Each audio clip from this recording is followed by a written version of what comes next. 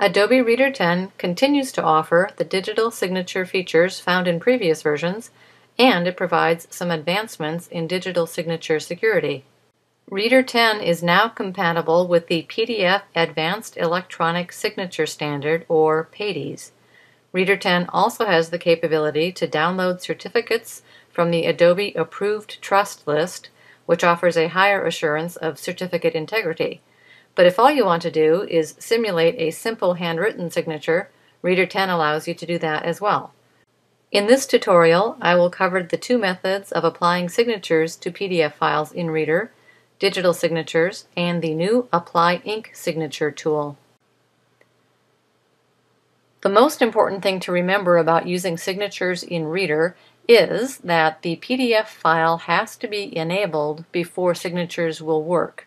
So your three warning signs that a PDF file has not been enabled are right here. If it says you cannot save data typed into this form. Second warning sign would be if you look over here and there's nothing that says Tools.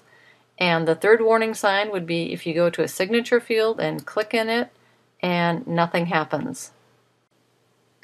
I'm going to jump off the main topic for just a second to show you how to enable usage rights in Adobe Reader when you are in Adobe Acrobat 10 Pro. So you just go to the File menu, Save As, Reader Extended PDF, Enable Additional Features, select that, and then you can see here that it says it will allow you then in Adobe Reader to sign an existing signature field, and then click Save Now, and it's done. Now I am back over in Adobe Reader 10 with my newly enabled form open, and you can see that it says that I can save data typed into this form, and I have a Tools option here. So I click on Tools, and the first thing we're going to look at is Apply Ink Signature. So I click on that, and then anywhere in the document I can just handwrite a little signature. Of course, the more manual dexterity you have, the better the signature is going to come out looking. Now let's take a look at the more formal digital signature capabilities within Adobe Reader that actually help protect the integrity of the document. So first, if someone has not provided signature fields within a document, you can still use a digital signature by going to the, again under the Tools menu, selecting Place Signature, and it tells you to click and drag an area where you want the signature to appear. So you select OK, and then just draw out a box where you want to put a signature. Since this is the first time I will be signing anything in Adobe Reader, I have to make a new digital ID for myself. So I select New Digital ID, click Next, and then it requires an email address, so I will quickly key in one here, and then go to Next. And now I have to enter a password. Adobe Reader likes long, complex passwords, but I'm just going to key in one that I think I'll be able to remember. And then I have to confirm it. And then click Finish. Now I'm ready to sign my document. I have to enter my password so that Reader knows it's me. And then down here I have some additional signature information I can include if I want. So I have a location and contact info. I can give a reason for signing the document. I can just key in on top of this anything I want to write, or I can select one of the preloaded reasons. I'll just say I'm approving this document, and then I click Sign. Then I have to save this document, so I'm going to give it a new name, Signed, and then the rest of the name, and click Save.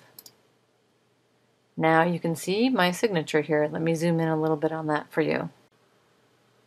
So you can see my name, the reason I signed the document, location, date, and time that I signed, and if I roll over this, it will tell me that this is a valid signature.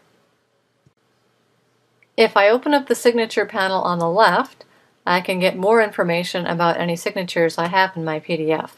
When I scroll down here, I can see that the signature is valid, that the document has not been modified since the signature was applied, and I can see further signature details. I can also see that I have a couple of unsigned signature fields, so I can go back in and sign those if I think I need to. The final way to apply a signature in Adobe Reader is to click in an existing signature field. The Sign Document dialog box comes up and the ID that I just set up comes up, but let's take a look at some of the other options you have. If you have an existing digital ID, you can import it from a file, from a server, or from a device that you have connected to your computer. But let's just go back and use the one that I just set up. Again, I have to enter my password to prove that it's me. And let's do something a little bit different with the appearance this time.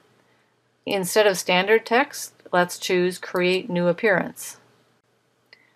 I'm going to import a graphic of my actual signature so that it looks more like a handwritten signature. So first I have to title it, then I have to import my graphic. I will import it from a file, and there it is. Click OK, and click OK again, and then click Sign. And I have to save it again, so I will add Sign to the beginning of that, and there we go. It looks like a handwritten signature, but it still maintains all the properties of a digital signature. At any point in the future, I can come back to a signature in a document and right-click on it or control-click on it on a Macintosh, and I can clear the signature, validate it. If the document has been modified since the time that I signed it, I can ask to see the version of the document that was actually signed, or I can take a look at signature properties. One final tip, if you go to Edit, Protection, Security Settings, you can take a look at any digital IDs that you have set up there, remove them, add new ones, look at usage options, and so on. You can find more information on digital signatures at acrobatusers.com.